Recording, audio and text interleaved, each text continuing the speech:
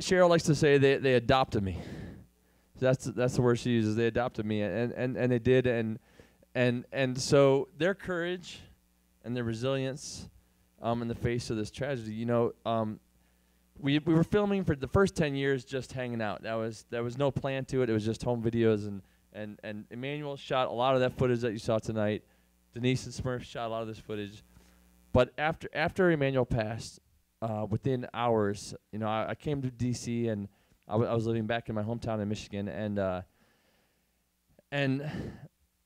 Cheryl said, "Where's the camera?"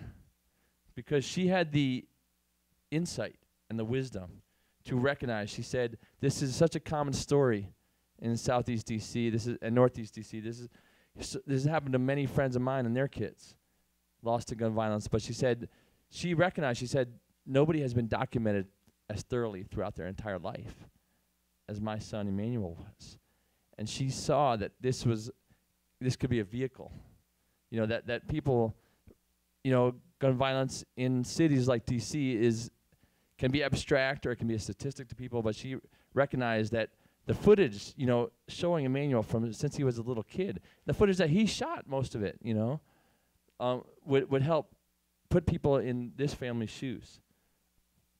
She recognized that. She said we must film everything. She had seen her friends who had lost their own children to gun violence, and she knew what the days and weeks and months following were going to hold for her. And she said, let's film all of it.